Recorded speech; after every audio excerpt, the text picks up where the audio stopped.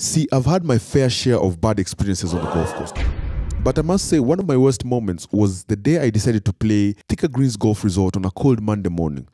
Some friends and I decided to tee off at 8 o'clock in the morning, but when we got there, it was raining, so our tee off was delayed by almost an hour.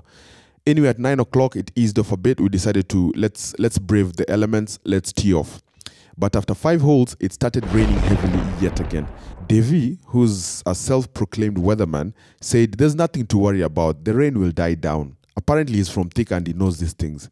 That time we played, the houses on the estate were still under construction, so we hid inside one of the houses. So technically, if you have a house in Thicker Greens, I may or may not have already sought shelter in your house. Anyway, the rain let off a bit and we decided to continue. When we reached the green of hole number 7, my stomach started rumbling. It was a gentle rumble and I was like, you know what, it will pass. So we parted, I collected my double bogey and moved to hole number 8. After our tee shots, the rumble in the jungle became more pronounced.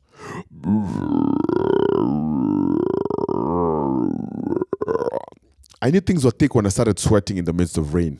I politely suggested to my 4-ball that, you know what, once you reach your ball, just hit and let's keep moving. I advocated for ready golf even before ready golf became a thing. All along, I kept asking myself, which genius decided to make the distance between the green of hole number 8 and the tee box of hole number 9 almost 250 yards? I was having conversations with myself. I decided, you know what, let me make a run for it. Quick off the blocks like Usain Bolt. But after 5 steps, I realized how hard it is to run with your butt cheeks clenched.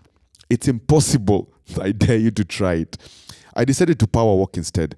Man, I power walked that par 4 like I was going for Olympic gold. Eventually, I saw the bathroom sign inside the clubhouse and it was Hallelujah, Hallelujah, Hallelujah, Hallelujah, Hallelujah.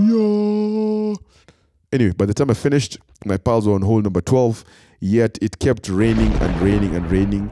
That was the longest round of golf I've ever had because we finished almost at 4 p.m. I got stuck in traffic going back home. When I reached home, my missus was complaining about how I had muddy shoes and muddy trousers.